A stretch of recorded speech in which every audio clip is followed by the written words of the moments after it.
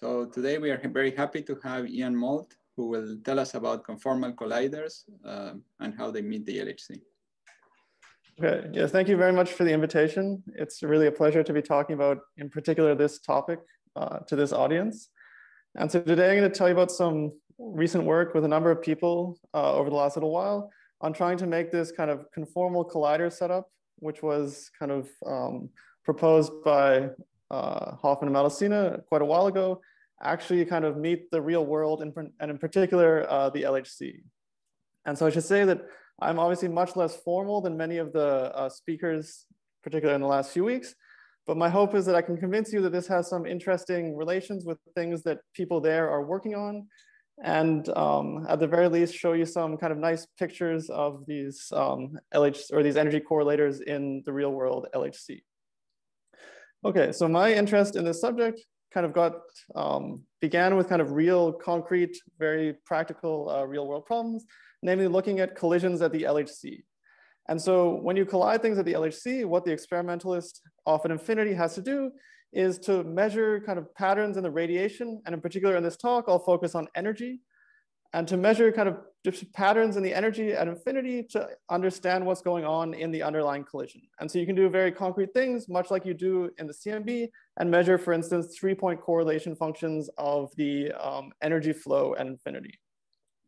And so the reason why one wants to do this is not just to study, for example, QCD or kind of the dynamics of the events, but it actually kind of was motivated by very concrete, this area of jet substructure, where one tries to understand the flow of energy within jets to understand if, for instance, new particles were produced in the collision. So you can imagine you might produce in your collision some new particle, which here I've shown as this massive pink blob. And this could be some actual new physics or just something like the Higgs. And if it decays purely into hadrons, you have no way of kind of seeing it because you can't see this big pink blob. And so the only imprint that it leaves is some imprint on the kind of energy flow that you see in your detector. And so if it's some kind of massive particle, it will behave differently in the imprint that you see in the energy flow than just standard QCD jets. And so just to show that this isn't just kind of a picture, again, the details really do not matter at all, but this is just some kind of limit that comes from the actual CMS experiment on some new particles using exactly this technique. And in particular, it really uses measurements of this 3-point correlation of energy flow. And so this is something which is kind of very widely done and has kind of very practical, wide-ranging purposes at the LHC. And so from a field theory perspective, what are you actually doing when you're doing this? What you're doing is studying kind of matrix elements of what can be called either energy flow or ANEC or light ray operators, depending on the particular audience. And so these can really be thought of, depending on kind of your background, as either kind of concrete calorimeter cells just placed off at infinity, or as these kind of light ray operators shown here in this Penrose diagram. And so just the kind of definition of these operators can be written just like this, shown here. And so what you really do is just take your stress energy tensor, you dot it into some direction, you move it off to infinity, and then you integrate it over time. And so this really has a direct correspondence with a kind of concrete calorimeter cell in the experiment, which is of course why this is interesting for understanding the LHC. And so what one then wants to measure and understand are these correlation functions of a number of these energy flow operators, which if you had all of them would completely characterize the kind of state at infinity. Okay, so these, from a field theory perspective, these are also interesting because they kind of take an intermediate position between amplitudes and correlation functions. And so that means that we'll ultimately be able to use techniques coming from kind of both sides. And so in particular, I mean, both amplitudes and correlation functions are extremely well studied. And the kind of reason that people like them is, for example, for amplitudes, they involve asymptotic states. And so they're of course relevant for these collider experiments, because what you want are a description of the asymptotic states. But they have the downside that they're kind of IR, or they're not IR finite. And so you have to, of course, they're still interesting objects, but they're not exactly what you actually observe physically. And so on the other hand, you have correlation functions, which are IR finite, since I generally talk in a perturbative language, or non-perturbatively well-defined, might be another way of saying it. But these, although they're of course very interesting for many purposes, are not what you want for collider experiments because they don't involve asymptotic states. And so the kind of nice thing about these energy correlators is that they're kind of the meeting in the middle where they both involve these asymptotic states and they're real kind of IR finite observables. And so despite this kind of very clear and physical importance, they're much less explored than their amplitude or correlation function counterparts. I think this is definitely true in general, but the exception for this audience should be clear. And so these objects are of course kind of very interesting in their own right, but what makes it even perhaps more interesting to me is that the situations of interest at the LHC, which I showed earlier in these kind of jet substructure pictures, are not kind of generic configurations where these light ray operators are just randomly at any angle. And so the thing that's quite interesting about what you actually want these for in the real world is that these light ray operators are in a configuration in this so-called OPE or small angle limit where they're all brought together at very small angles. And so just if you like actual numbers, which I'll show in plots later, you can think of them as being at like 10 to the minus 2 or 10 to the minus 1 radian. So they're really, really brought to small angles because you have very high boosts at the LHC. And so of course, in these very small angle limits, you don't expect them to behave kind of generically. And so in particular, you expect them to have some kind of universal behavior, which is generically what you have in quantum field theory as you bring operators together. You expect some kind of scaling or universal scaling behavior. And so this perspective was proposed in this very well-known paper, Conformal Collider Physics, where they argued, first of all, that there should be an OPE between these light ray operators, which in particular gives rise to scaling behavior in the energy, or in the angle, as you bring these light ray operators together and apart. And secondly, they argue that a kind of very nice way of understanding the energy flow in jets at small angles was to use the kind of symmetry and OPE structure of these light ray operators living on the kind of sphere at infinity or detector to understand the small angle behavior, and in particular that it should just be or governed largely by these universal scaling laws from the OPE. And so this paper, of course, as many people here know, had a very large impact, particularly on the CFT community in emphasizing the importance of these Lorentzian observables for understanding the structure of the CFT, and has been much developed by these authors here into kind of a rigorous OPE. But unfortunately, there was very little interest from the kind of non-CFT community. And so the goal of this talk is to kind of describe how progress in understanding jet substructure or jets at the LHC over the last number of years really allows one to now just kind of, you can use this way of thinking in real world QCD, and then you can just go and directly measure these correlators and all their associated light ray scaling, et cetera, inside these high energy jets at the LHC. And so I'll of course explain this more in detail later, but you can just kind of take some correlator shown here and you can scale it with size and you get these very nice kind of scaling relations, which as I described are exactly as predicted by the light ray OPE. And then at higher points, these behave like correlation functions. So in particular, a 3-point correlator will behave, will depend on 2 cross ratios, just like a 4-point correlation function of local operators.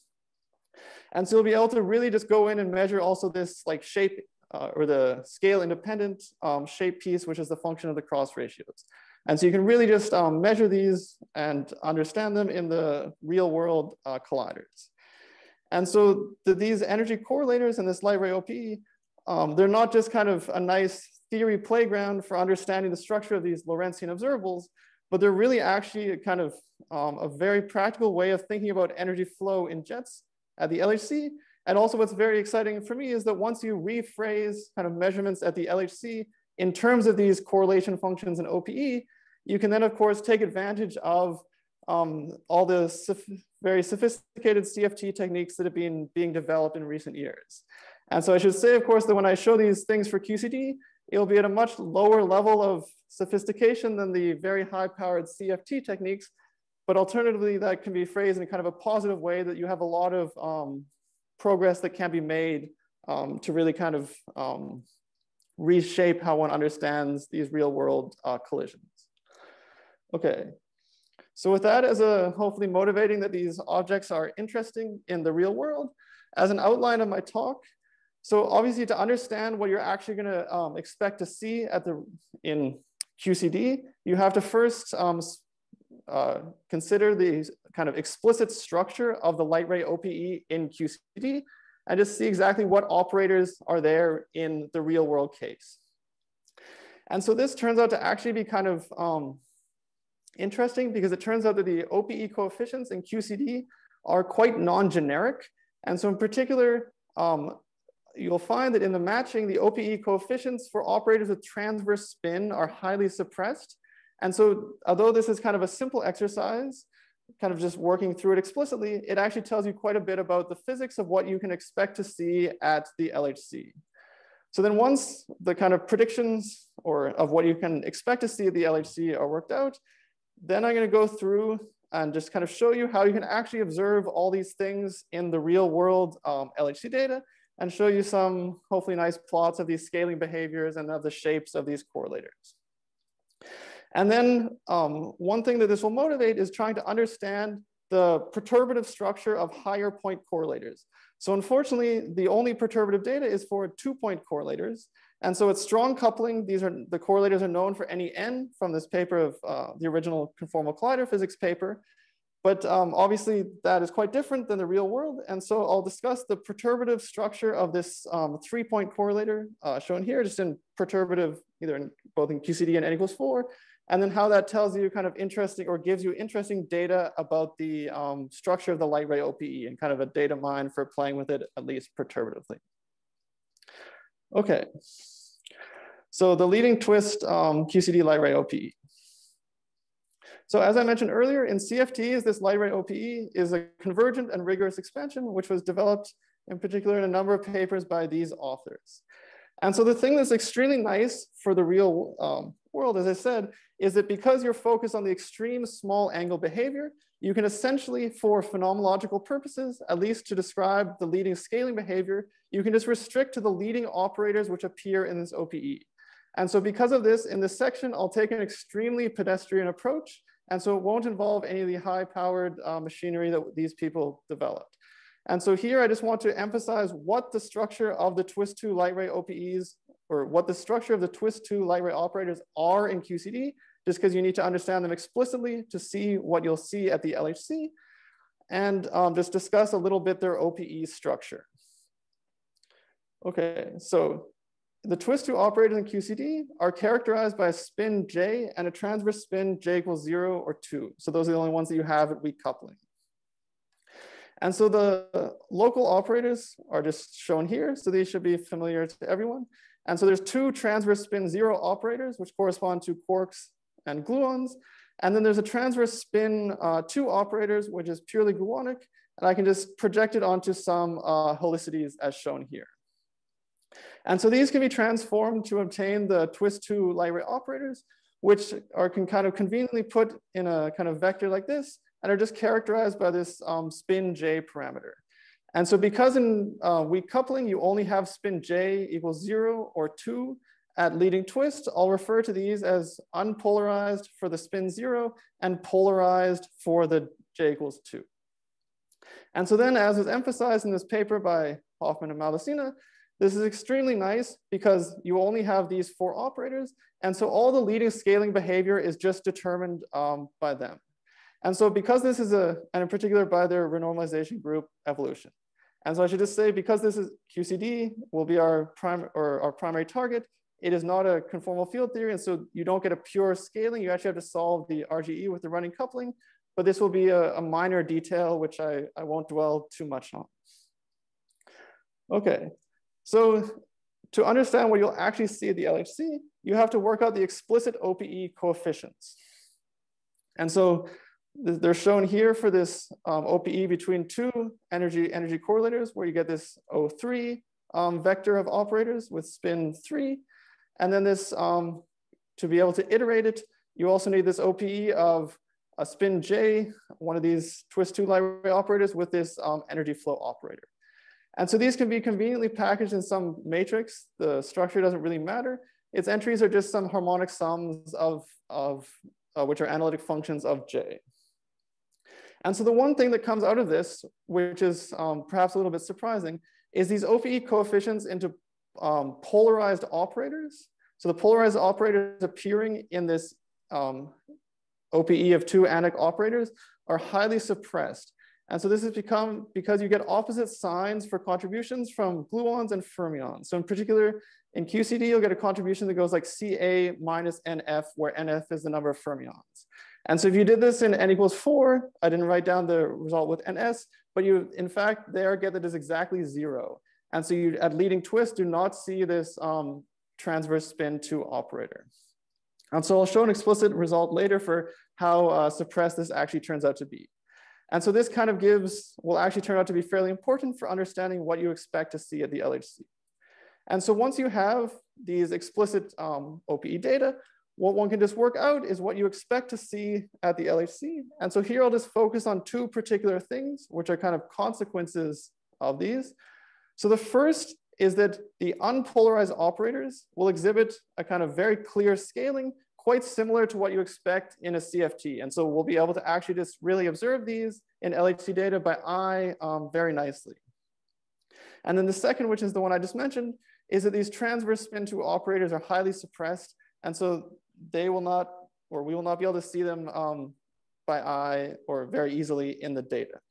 But they'll play an important role later, obviously, in the consistency of the OPE. Okay, so the first most basic thing you can just do is to look at these, the behavior. So since the LHC has unpolarized beams, the most basic thing you can do is just measure these correlators in some jet like shown here. And so if you do this, what you'll do is just probe the transverse spin j equals 0 operators. And so schematically, what will happen is exactly like in a CFT, where from doing this OPE, these endpoint correlators leading scaling will be determined by the twist 2 spin n+1 anomalous dimensions, which I'll denote like this. And so as you have more and more points, you can just think of these as reading off particular fixed spins in this Chu-Frauchi plot. And so in particular, the scaling of, for example, this 3-point will be determined by this anomalous dimension, gamma 4 shown here. And so in particular, these kind of are convex. So gamma n+1 is greater than gamma of n. And so it turns out experimentally that it's very convenient to take ratios of these to the 2-point correlator. So for example, if I take the scaling of the 3-point correlator over the 2-point correlator, it will go like theta to this difference of anomalous dimensions. And so if you plot what these look like, these will just be some curves and they get steeper and steeper as you, so this is like 3/2. And then if you go 4/2, they just get steeper and steeper curves if you plot this in a CFT. So of course, this is a little schematic and is not exactly what you expect to see in QCD. But if you kind of go through the details, you find out that it looks actually just by eye, no real difference. So obviously in QCD, these are some matrix of anomalous dimensions, mixing quarks and gluons. And you have this non-vanishing beta function, which you need to take into account. And so this kind of just turns a pure power law into some integral over the coupling, which is kind of schematically shown here, plus some higher order corrections. And so these are kind of quantitatively important details, particularly at small j, where the kind of anomalous dimensions are of the same order of the beta function. But as you go to higher points, these quickly win over the beta function. And in particular, if you look at them in terms of these ratios of the endpoint over 2-point scaling, you see that these behave more or less in QCD exactly like you would see in a CFT. So obviously the exact shape is a little bit different because of the beta function, but by eye, these behave kind of qualitatively. So these curves will get steeper and steeper as you go to a higher and higher number of points. And so this is something that we'll be able to just very clearly by eye see in the LHC data. So this is kind of a nice thing that it behaves exactly in QCD as it would in a CFT. So the one kind of where things get a little bit, I don't know, maybe less or a bit trickier is if one tries to look for a transverse spin j equals 2. So obviously you would also like to be able to see the scaling of these operators. And so with unpolarized beams, the easiest way to see these higher transverse spin operators is to take some higher point function. So for example, here's the 3-point function shown here. You can squeeze 2 of the points together and take this OPE limit. And then as you rotate 1 point around another by some angle phi, you'll be sensitive at leading twist to these spin 2 operators. And so the problem is that if you plug in the explicit values for these OPE coefficients, first of all, you find that they're very small. So this is, for example, the contribution of, if I squeeze 2 of these gluons and rotate them. First of all, they're very small compared to the spin 0 contributions. And so the reason that they're smaller is because you have to have positive energy efficiently and using computationally fast algorithms started in 08, 02 by these authors here. And so this was like 2 weeks before the conformal collider physics here. And so at that time, it was not possible really to be able to do this. But now that these things are developed, we can really kind of actually make this a reality at the LHC.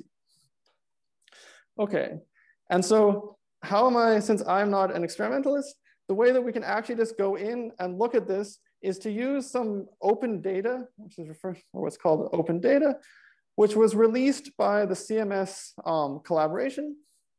And so this is something that it's a very minuscule amount of data, and so it can obviously be done much better by the experimentalists. But for these jet studies, it's kind of sufficient. And the point is that we can kind of use this ourselves to illustrate that these are interesting, and then the experimentalists can do it themselves kind of much better with actual uncertainties and all the things that you want in a real actual precision measurement. And so for that, I should be very clear that all these kind of measurements are very preliminary. And so that's why I'll primarily focus on these things which are very clear to see by eye. And so they're not some artifact. They're not like precision measurements. And these things should be done properly. And so this is made available by Jesse Thaler's group at MIT, and kind of repackage this in this MIT open data framework that we can use. Okay.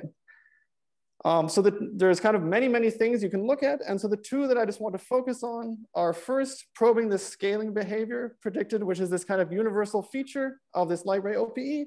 And then second, showing that we can just measure the actual shape dependence of these correlators which live on the sphere. And so I'll show this concretely for the 3-point correlator.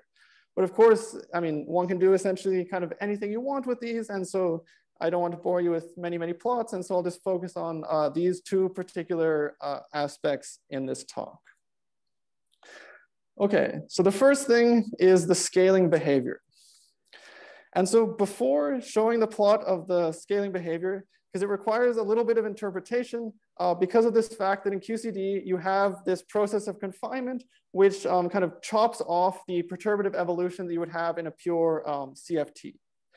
And so because of this, you expect 2 really qualitatively different regimes in your correlation function. You kind of expect one, which is associated with this perturbative evolution. And then you have one where you're really just seeing some hadrons floating off in your detector. And so just depending on your background, so I will use this variable delta R as the kind of angular separation for theta. And so depending on the literature, there's kind of different people often use this Z, which is 1 minus cos theta over 2. And so obviously there's different Jacobians and it matters which you plot in. And so the plots kind of may be oriented a bit different depending on what you're used to looking at.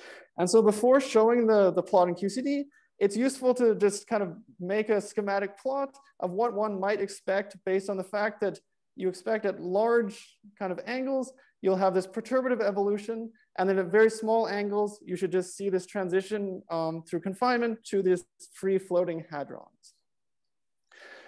And so we can just draw these kind of limiting behaviors. So as I said, in this weakly coupled conformal theory, you have this scaling shown here. So this should be a 1 over theta squared associated with the pole of the underlying parton. So if you draw this in some plot, it's just this kind of straight line, which will go on forever because you can just kind of at least perturbatively fragment forever. And of course, this kind of small angle singularity is associated with why we have jets in QCD. So obviously, now that we have a finite or confinement, we'll cut you off at some scale. We expect this to rapidly transition to some other scaling behavior at very small angles. And so the other kind of limiting behavior, which one can think of, is the behavior of a uniform distribution of energy. And so in this particular choice of variables I have here, this just corresponds to a completely flat line, which is shown here. And so this was something which occurred kind of famously in this strong coupling limit of n equals 4, where instead of producing, or if you have very strong coupling, your kind of partonic internal states just fragment so fast that you just get this completely pure mush of uniform distribution off at infinity. And so with these two kind of limiting behaviors, one can kind of guess what you should see in QCD. And so if you plot this, so on the left is in terms of these kind of more like CFT variables, and then on the right is this how one typically does it with this Jacobian in collider physics.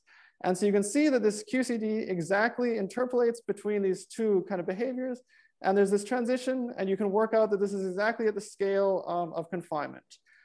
And so the nice thing, so then this can be translated into this kind of nicer plot over here by multiplying it by this factor Jacobian, which essentially takes this flat distribution here to this line shown here. And so the kind of nice thing is because you can really probe it over this orders of magnitude, you can very clearly see this region of perturbative evolution. And so this is where we'll want to look for the perturbative scaling behavior. Then at the confinement scale, it just kind of, you can see immediately something very significant happens there, even if you didn't know about confinement. And then you get, again, over orders of magnitude that is just this perfect behavior-free hadrons. And so I should just say, you may also wonder why there's this another kink here. And that's because this occurs at r equals 0.5, which is just the size of the jets that we're using. So this is essentially where this small angle approximation kind of breaks down, and you're really just seeing the kind of structure of the global event and just the size of the jets. But the thing that's kind of very nice is that at these LHC energies, there's kind of this wide perturbative regime where we can really study the anomalous scalings in detail. And so in particular, for here, we'll just focus on this region where we've really isolated this perturbative scaling. And so this is a kind of plot of the anomalous scaling of these energy correlators up to 10 points. So because you have so much data, you can kind of do this, you can go crazy. Of course, you could go higher if you were kind of bored. And so this is the real data from this experiment. And you can see, so again, I've kind of blocked out these two regions here and here, where you shouldn't look at it because it's not perturbative. And this is this comparison with the kind of predictions which I showed before. And so of course, there should be proper things like error bars, et cetera on these, but you can see by eye, there's a kind of very good qualitative agreements. So these are, again, these ratios where you kind of step up in the number of points, and here up to n equals 10. And so again, I should emphasize that these would be completely flat if there were no anomalous dimensions. So this is really the kind of anomalous Lorentzian scaling of these light ray operators as you bring them apart. And so the kind of basic features like the convexity of the anomalous dimensions are clearly seen because these slopes just kind of get bigger and bigger and bigger. And so obviously the proper experimental kind of comparison of these curves, et cetera, is ongoing, but I think it's kind of very neat. Then there's obviously kind of very, you can see by eye that there's nice agreement and you can really probe this structure. And so just one thing for this audience, it's maybe less worrying, but just from a practical perspective, you could be worried still that even though I'm away from this hadronization region, that you could be still contaminated by some non-perturbative corrections. And so this is one of the reasons why I actually took these ratios of the scaling to the 2 point, or always to the 2 point, is that it removes some of this residual dependence on this hadronization. And so this is just a plot which should be compared kind of with the earlier when I showed you of this simulation on partons and what the effect of hadronization is. And you can see that over most of the range, the effect of the hadronization is kind of less than 1%. And so what you're really probing kind of very convincingly is the perturbative evolution of these light ray operators. And so this is kind of very nice. And you could, since it's directly sensitive to just the value of the coupling in theory, it could be used, for instance, for precision measurements of the strong coupling if one wanted to do that. I have a question. So when you say sure. This ratio, is it the 2 point or the 2 point to the 3/2 power? So here it's really to the 2 points. So that you're really probing, like in a conformal theory, what you'd be probing is this gamma n minus gamma 3. And so any other kind of Jacobian things we've just taken into account. So these curves should really just go like gamma n minus gamma 3. But you're sensitive to the overall scale of the energy, right? I would have thought that if you took it to the 3/2 power, it would be a little less sensitive to the overall energy scale. Okay, so we're doing a little bit, I've been a little bit tricky. So we're doing we're kind of averaging over some of the shape as well. And from this perspective, it seems that what one wants is just to normalize it to the 2-point correlator. And then you get it with this particular difference of anomalous dimension. But I mean, it might be worth trying with other, this was just something we tried. It may well be worth trying it with other powers. But yeah, for now, it seemed to be working quite well with this. But I mean, we can play with, there's many other things we can try with these. Okay. And so scaling is of course nice. And so that kind of verifies the structure of this OPE. But of course, what's kind of maybe more exciting is that one can actually measure the kind of shape dependence of these 3-point correlators. And so the first correlator with non-trivial shape dependence in the collinear limit is the 3-point correlator. And so depending on how you think about this, you can either just say that you have 3 points and you put 1 at 0, 1 at 1 through scaling, and 1 at z. And so then it will behave like a CFT 4-point function.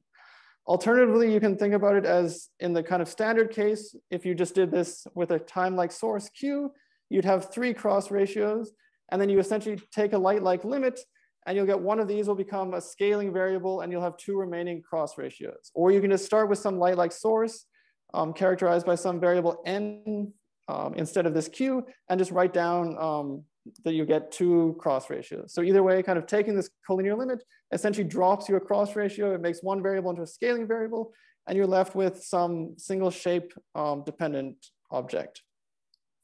And so this is the object. So the first time this is non-trivial is when you have 3 points. And so one would like to kind of measure this, and you can really think of this as the kind of standard function for a 4-point function, which I'll make more precise later. And so these triangles, if you draw where they can kind of live for this 3-point correlator, they live in some where they're kind of non-degenerate with other triangles. They live in some kind of curved region shown here, where the OPE limit is down here. And so this is kind of a pain experimentally because it's some weird curved region. And so it turns out that it's nice to kind of blow up this OPE point by mapping this to a square where using some kind of angular variable and radial variable to the approach. And it's a little hard to kind of actually visualize, but this kind of blows up this OPE region to this whole line. And then you can kind of plot it in this square plane. And so then you can just kind of go and directly measure these correlation functions which live on the sphere. Of these light ray operators, you can measure the exact shape dependence. And so these, they're hard even if you spent some time looking at them, but you can kind of, so this is like an equilateral triangle up here. And this is kind of as I collapse the point down. And then this is as I kind of go into the OPE limit over here. And so the exact structure of this, it just is what it is and takes some thinking about. But the kind of nice features, you can really just measure these and then ultimately compare with calculations for these and really understand the full kind of multi-point correlation functions of these observables. And so this is kind of neat because there's not that many cases, just period, where you can really measure kind of higher point correlation functions or correlation functions of light ray operators. And so I don't want to kind of bore you with too many of these plots, but the kind of nice feature of these is you really have this in kind of 3 dimensions with the scaling also. So you can take, for example, any particular shape you want, then you can zoom how it scales. You can approach kind of the OPE limit and check that it goes into the scaling regime. And you can kind of play with all these kind of standard nice things that you expect of correlation functions and really just look at them in data. And so it's kind of like having your own little correlation function that you can play with. And so it's quite fun. And so, of course, the kind of proper measurements by the experimental collaborations and comparisons, for example, to the calculation stuff are all forthcoming. And so there's kind of much more to come on this front, but hopefully I've convinced you that these kind of big level features of these you can really just look at in the data and play with, and it's quite nice. Okay, so now that we've kind of illustrated that you can actually kind of measure these higher point correlation functions and really understand these, this motivates one, beyond its intrinsic interest, to actually understand the perturbative structure of these higher point correlation functions. So for example, this 3-point correlation function shown here. And so unfortunately, unlike amplitudes or correlation functions or something, there's very little explicit perturbative results for these objects. So I showed, or I referenced earlier, these cases for the 2-point correlators with some local operator. And then the only other explicit results for these correlators, which are actually for the completely generic case, are these, were in the original paper of Hoffman and Maldacena, where this is a strong coupling expansion. So it starts at kind of 1, where you have a completely uniform distribution on the sphere, and then you have some corrections. But of course, this is kind of qualitatively very, very different from what you expect at weak coupling. And so it's interesting to understand kind of the expansion in the other direction from a more, or just perturbative calculations using techniques from just standard calculations of perturbative scattering amplitudes. And so due to this, you can compute these for generic configurations, but due to this particular phenomenological motivation, here I'll just again focus on this multi-point correlation functions in this collinear limit. So you've kind of taken the collinear limit first, but then keep the angles between the objects in the collinear limit arbitrary.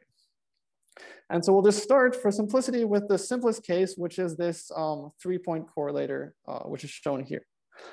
And so if you just compute this, and I'll say a second how you do this. So you find that this 3-point correlator actually turns out to be kind of remarkably simple if you compute it in perturbation theory.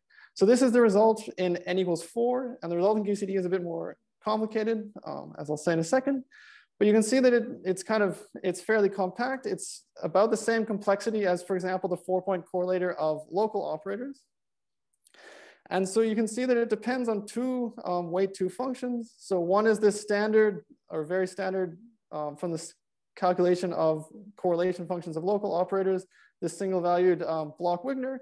And the second is a bit more unusual. I haven't seen it appear before, is this kind of even function shown here. And so this arises from the fact that in these gauge theories, when you're in the collinear limit, you have some kind of essentially Wilson lines once you take this limit. And so you get this slightly different integral structure shown here. But this is absent, for example, if you take just like a scalar theory. And so this final line is really coming from these gauge interactions. But other than that, it's kind of an extremely simple perturbative result. And so you can also just compute it once you have this understanding. You can also compute it in any other theory you want. So for example, in real world QCD, it's the kind of same class of functions, but you just get higher derivatives of these Bloch-Wigner functions. And so because these just obey some differential equation, what this is really doing is adding kind of more singularities in this collapsed triangle limit. So you get higher and higher powers. And so this, again, so here this is Z. And so you get higher and higher kind of spurious singularities in this collapsed triangle limit. And that kind of is what gives the complexity in the real world answer. And I don't really understand exactly why. But either way, in kind of n equals 4, you get this very simple perturbative result, which is kind of nice to play with.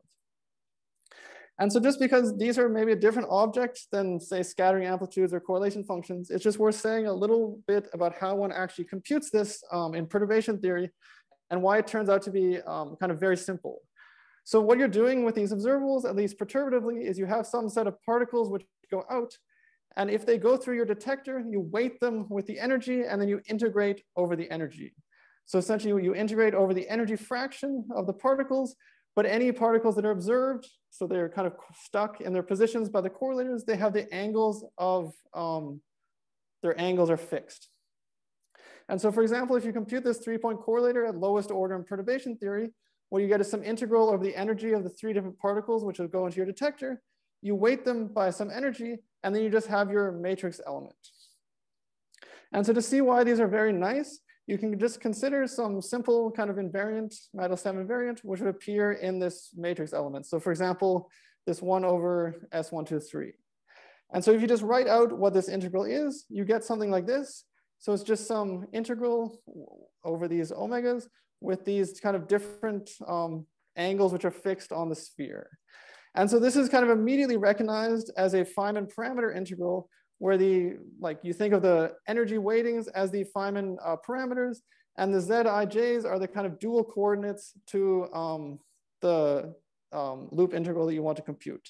So if you just kind of draw this in a picture, you have on the left this energy correlator, and then you have some dual Feynman diagram, which is just, in this case, the 3-mass box integral.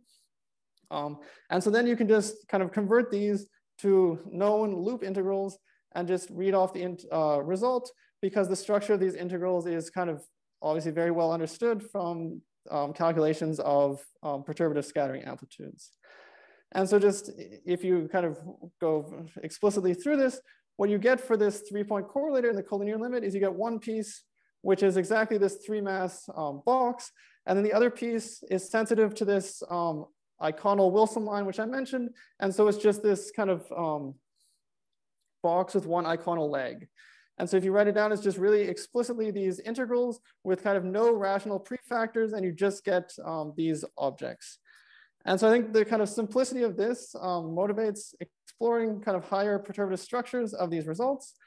And this is a bit challenging because as you go to higher and higher points, you'll also get higher and higher weight results. But people are very good at these, in particular Feynman parameter integrals. And so it should be doable to kind of explore higher points and understand their structure a little bit more. And so I think I'm just about out of time, but in the last just couple minutes, and I'll be brief, I just wanted to show a little bit about how this kind of can interplay with the light ray OPE structure, both as just providing explicit data for the light ray OPE, and then how kind of understanding of the structure from the light ray OPE can feed back into kind of understanding the structure in terms of these functions, which is kind of very different, or the kind of perturbative view is very different than this light ray OPE perspective. And so this collinear limit is obviously the one that's interesting for jet substructure, but it also turns out to be a very simple limit for studying the structure of the light ray OPE. And so in particular, for the 2-point correlator, these authors here showed how to organize the light ray OPE into these celestial blocks associated with the action of the Lorentz symmetry on the sphere. And so they were a bit more complicated because you're really doing the full kind of sphere with some time-like Q breaking it. But here, because you're using this kind of light-like limit, you're essentially doing it on the plane. And so this really kind of simplifies things. And in particular, if you go through the kind of repeat their derivation, but now for this 3-point function in the collinear limit, you just find that because of this simplification of taking the limit first, these celestial blocks are really just the kind of 2D conformal blocks, which are living on this kind of plane transverse to the jet. And so the nice thing about this is this kind of perturbative function, which I showed you before, this G of Z and Z bar, behaves exactly like a 2-point or like a 4-point correlator in a 2D CFT. And so in particular, you can use these nice, many nice recently developed tricks like the Lorentzian inversion to just read off the spectrum of the light ray or CFT operators which appear in these in this calculation. And so in particular, you find, for example, it's now analytic in this transverse spin variable, which lives on the sphere. And so the kind of, or the thing that is quite nice or quite interesting to me, so this is just a verification that of the Lorentzian inversion and the specific values at the integer locations where you read them off. But the thing that's quite interesting to me is you have a very interesting interplay between the kind of perturbative structure and the kind of structure in terms of these blocks. So for example, although you shouldn't look, you're supposed to just be measuring the pure energy flow. Of course, in your perturbative calculation in QCD, you can tag different partonic final states in terms of their color structures. You can just look at the answer and look at how it breaks up into all these different pieces. And so in particular, you can take some kind of diagram where you know that by isolating a particular contribution, you'll kind of isolate some particular internal partonic state. So for example, in this graph here, you can take the NF contribution. Whoa, sorry. You can take the NF contribution and you can take its kind of squeeze limit and you isolate this particular intermediate gluon here. And so this, you kind of understand what this state is. And in particular, if you do this, you find that only these transverse spin j equals 0 and 2 contribute as you would expect for a gluon. And also you can really just see the leading twist j equals 2 block completely uncontaminated by higher twist contributions. So for example, if you look at the highest spin pieces, which are shown here, if you just expand these, you get some coefficients like 6/7, 5/7, etc. And these are just exactly the expansion of this block coming from this transverse spin 2 leading twist operator. And so of course, in n equals 4, when you sum over all the different final states you can go into, this cancels out. But the nice thing is that in QCD, you can really look at this. And from the perspective of the kind of transcendental functions, which I showed before, it's a kind of complete mystery why you get, for example, these particular coefficients. And so from that perturbative calculation, it's not at all obvious. But from the kind of symmetries and thinking about this OPE structure, it kind of really constrains what you can expect to see in these perturbative calculations. And so I think there's kind of a very nice interplay with the kind of perturbative understanding of the structure of these functions, and then the actual, or kind of thinking about it in this completely different way in terms of these, in terms of this OPE. And so, of course, this is made even more interesting by the fact that you can actually then go out and measure it. Okay, so just to conclude, sorry for going a bit over time. So hopefully I convinced you that jet substructure, the LHC, kind of provides a very physical and completely real realization of the OPE limit of these light ray operators. And so for me, this is nice because it kind of builds a bridge between like these kind of measurements of the LHC and all this nice field theory CFT developments that people have been doing. So these shapes and multi-point energy correlators, you can kind of just completely measure them at the LHC, and it's very nice. And then there's been a lot of recent progress understanding the structure of these matrix elements coming from very different perspectives. So from the CFT and just from these perturbative calculations.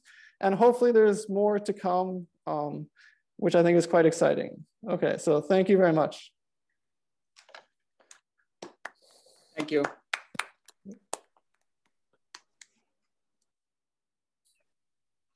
Yes, we have time for questions.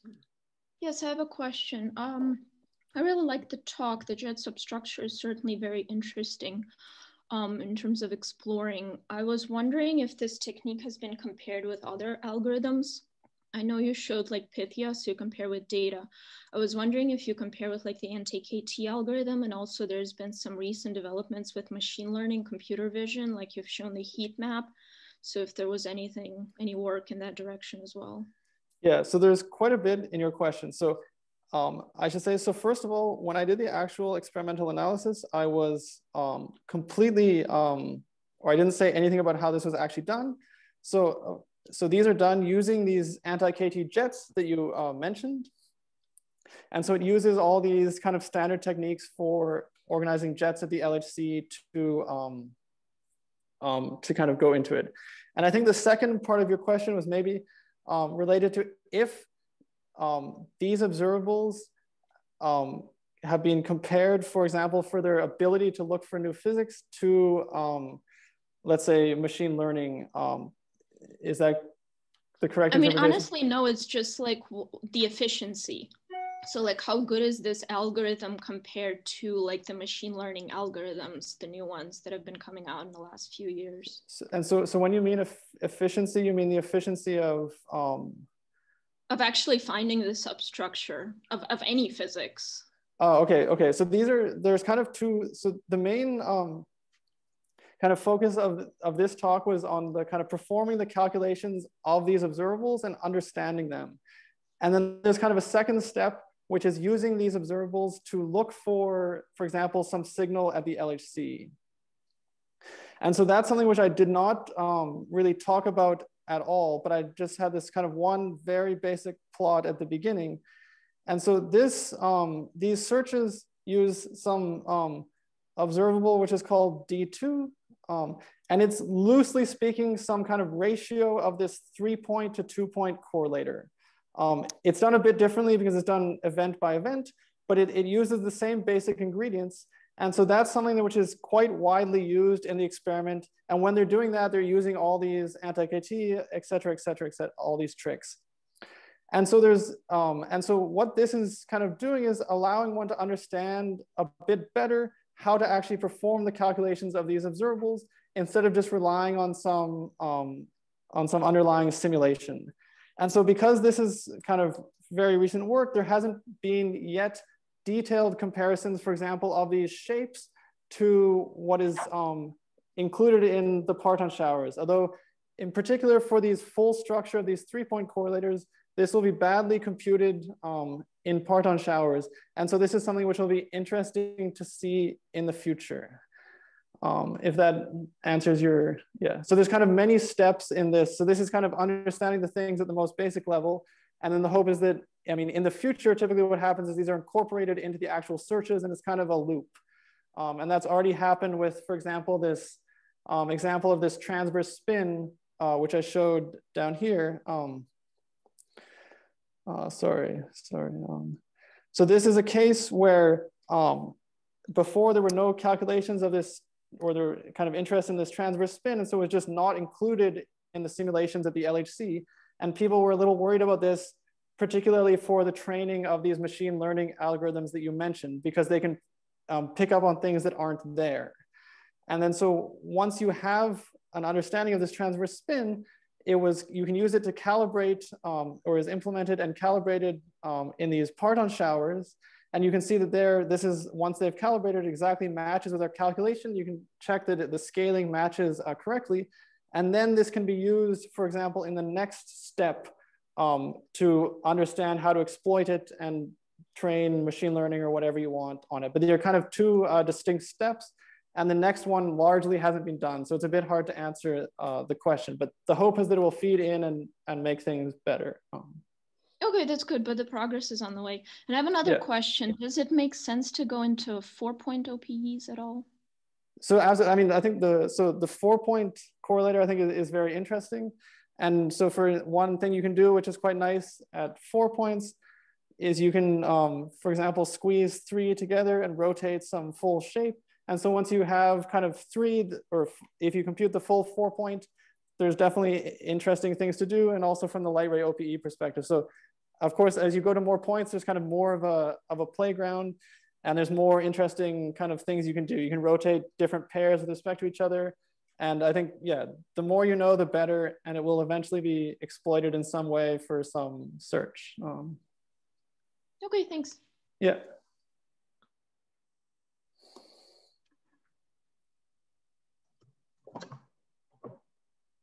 Are there any other questions?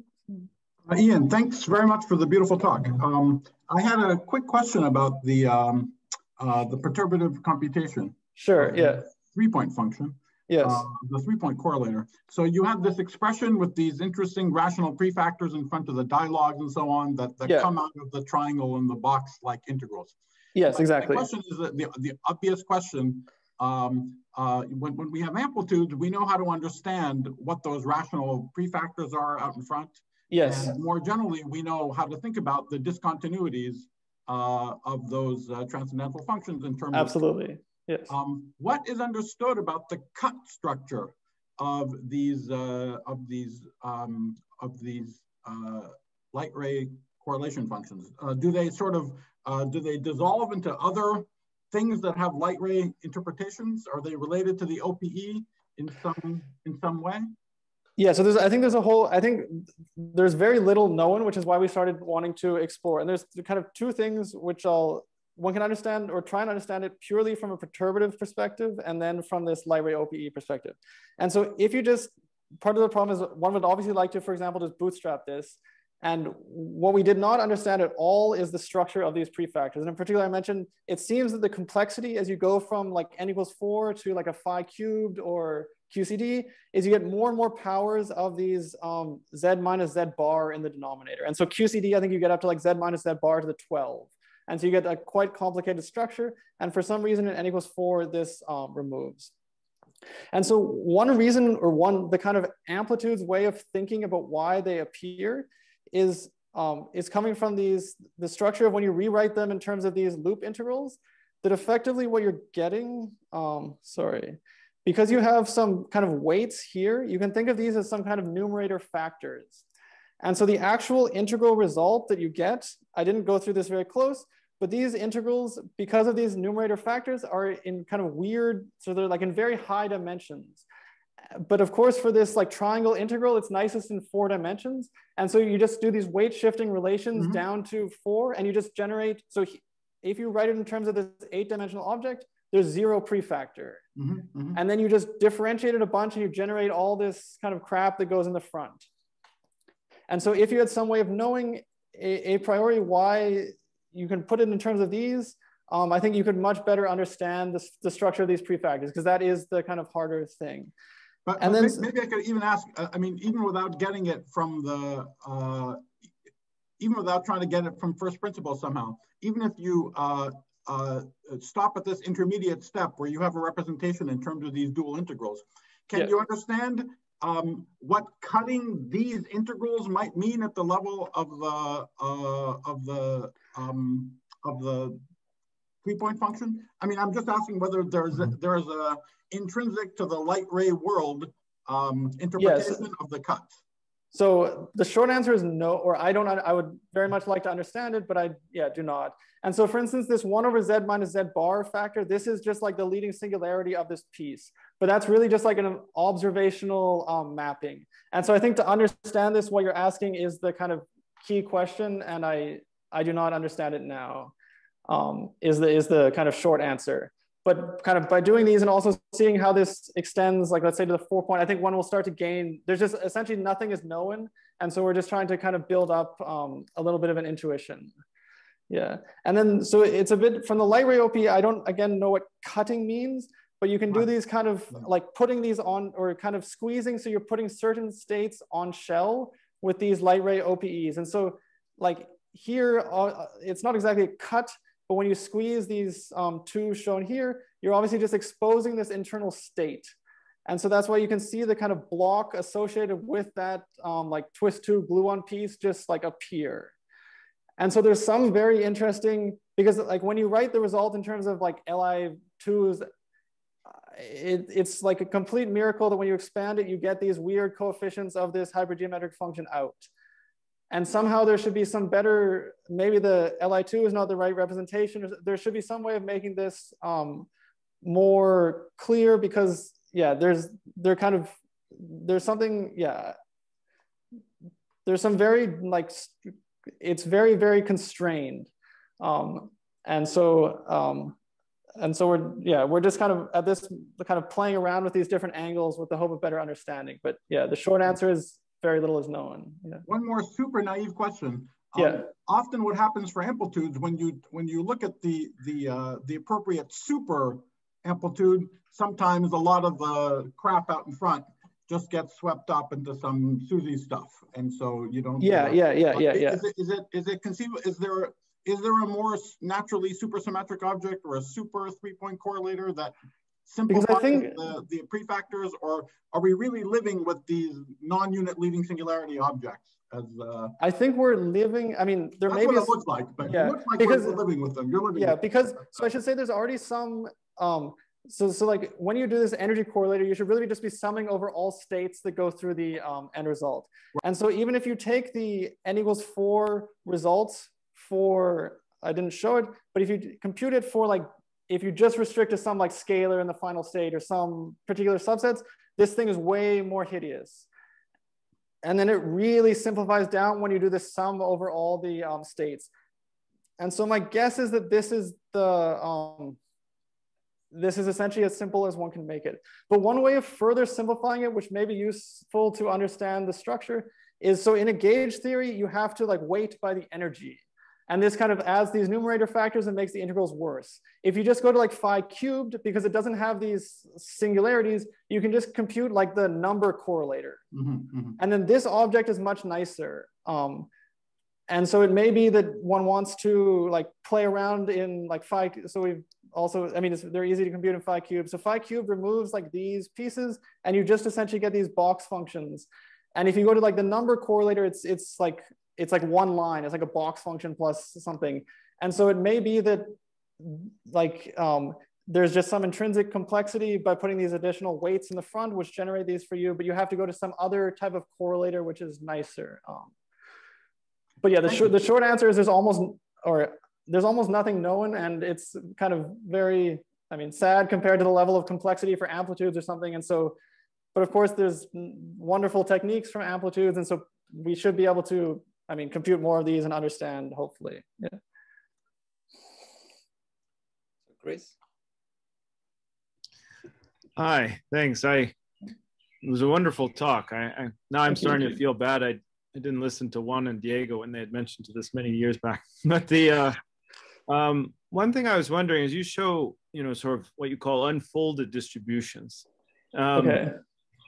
Did you see the features you wanted to see before you unfolded? Yeah, good. So this is a very good question. And if you had, I might have been a bit more careful in showing these plots if I'd known you were here.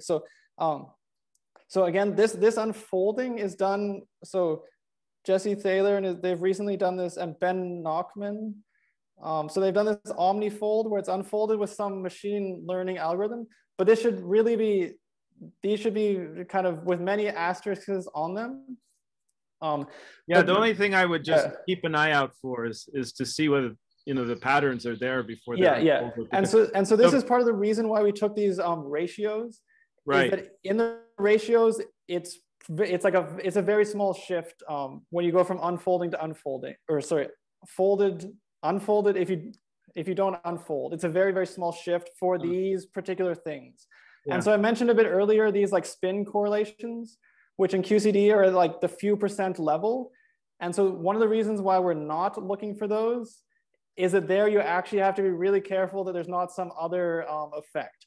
And so the things I showed here, we wanted to look for things that you can like eyeball, and there's nothing like. Yeah, no, it looks really interesting. And in fact, when we design detectors, we decide what the smallest delta R you can measure. So it actually helps us a lot. But the one thing I was just curious, just very quick. So I mean, these are you have to know I assume you're getting a list of particle momenta extrapolated back to the primary vertex, because you want to be able to get charged and neutral, and you don't want the bending of the magnetic field. And then there must be some energy thresholds for the particle. I'm just in general terms, what's your penalty for missing particles? You have this energy weighting, but some of those energies might be small and some big. Yeah, good. So maybe I'll say one thing which for experimentally is very nice about these correlators is that you can actually measure them, you can compute them on tracks, so just on charged particles. And so that's what allows to go to such good angular resolution.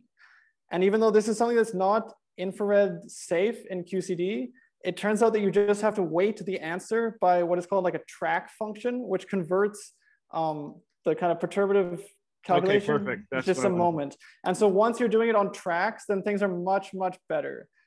And so this is actually like a big advantage. So some of these other jet substructure observables, when you try and go to very small angles, you run into all these problems you were asking about, that you're just using calorimetry, and there you actually really have to worry about those issues you raised. But here you can just do it on tracks. And then again, so I'm not an experimentalist, but when I talk to my friends like Ben Nachman or something, they assure me that tracks can be done kind of very nicely to small angles. Yeah, they can. And there's not, and there's not much to worry about. Yeah. Thank you. Yeah, thank you. Peter. Hi, thanks for the talk. Hi. I just wanted to ask, how realistic do you think is to get, so we were talking about this leading twist contributions. Yeah. How realistic do you think it is to get like some subleading contributions compared to that, maybe from this shape dependence that you're showing here? Yes, good. So I mean, to reproduce the full shape dependence, you obviously need these. And so if you take, so that's why I think this is more interesting. And so this shape dependence can be measured in quite some detail. And then if you look at a generic point in the middle, I didn't show this, but you can take, for example, like cuts. Sorry, the color is bad. But you can take cuts across this and look at the structure. And if you do this at some generic point, in the middle, for an equilateral triangle, here you're really probing the full set of everything that appears in the OPE. And so here we haven't done the comparison yet, because it's hard. First of all, one has to be it should probably be done by a proper experimentalist, but it's also just confusing to look at it in detail. But we've taken some of these slices. And so here I think you can show, if you're in this equilateral region, that a standard, I don't know if you, so a standard parton shower is based on 1 to 2 splittings. And so you can essentially think of it as leading twist. And so in this region where you have an equilateral triangle, you'll be able to show that the leading twist parton shower fails. And so you'll definitely be able to see that the that you need the higher twist pieces. You probably won't be able to see, like, you're not gonna be able to tell exactly what they are, but you'll be able to see that you need them to get the correct answer, and then you should be able to like compute the full answer and compare it to it. So I think from these shape dependence, in particular in this like close to equilateral regime, for example, as you like fold the triangle down, if you took some slice up here, you should be able to see that it differs from just having leading twist for sure. So you're saying like you wouldn't be able to tell exactly what, like you don't think there is enough like precision to, you know, look at the plot and say, okay, well, these are the operators that we need, but maybe you can go the other way and compare some. Yeah, so I think you won't be able to, I mean, just because it's going to kind of go from a regime where you need all the operators to a regime, like the transition, I mean, you might be able to, if you really looked at it closely, move from some like fully equilateral and then start squeezing into this limit and see that it, like, you should be able to see that it goes from being well described in the squeezed limit by just the leading twist. And then maybe in the middle, you can see that it will be okay when you add like one operator in or something. As you can kind of like extrapolate away. But I think probably what you'll actually be able to see is that it like fails if you just put the leading twist when you're over here, and then you can just compute the full thing and see that it works. And then the leading twist should work in the OPE region. But yeah, that's my kind of best hope, I think, yeah. Okay, I guess like part of the reason I'm asking, I'm just trying to understand. So, you know, if you look at this 2-point correlator, then the OP is kind of very clean in the sense that, you know, you showed us, you take this limit and you see that there is like this scaling. Yeah. But when you start talking about the shape dependence, in some sense, I'm wondering whether there is a benefit to thinking about OPE as compared to just taking, you know, computing it perturbatively the full correlator directly. And so yeah, so good. So I think there is a benefit. One of the reasons why I think there's a benefit is that in the real, like when you actually compare it to data, you have to perform the resummation in this squeezed limit. And so if you have an understanding of like the blocks that appear there and how they resum, then this will make the transition, so you can kind of compute it perturbatively at some absolute fixed order where you have the completely like, or just for generic correlators. And then as you bring two together, you have to start performing like to agree with data, like the resummation, because in QCD, you don't just put the like Z to the gamma, you need some to do the like renormalization group. And so to understand the structure of, if you understand the structure of the blocks and how this resums, it should allow you to kind of interpolate nicely between the full, like just fixed order and this limit.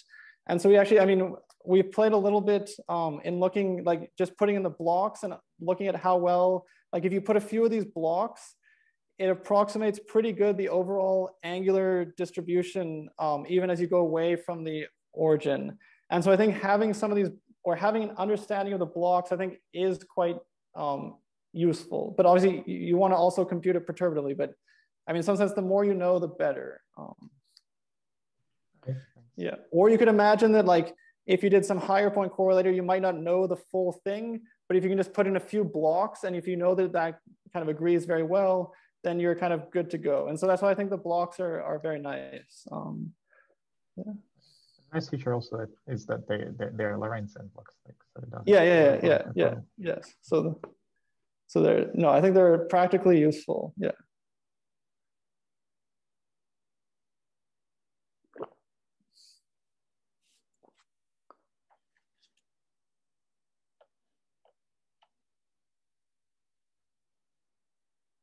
Okay, well, if there are no more questions, we can thank Ian again, and we'll meet again at 4 p.m. Eastern time.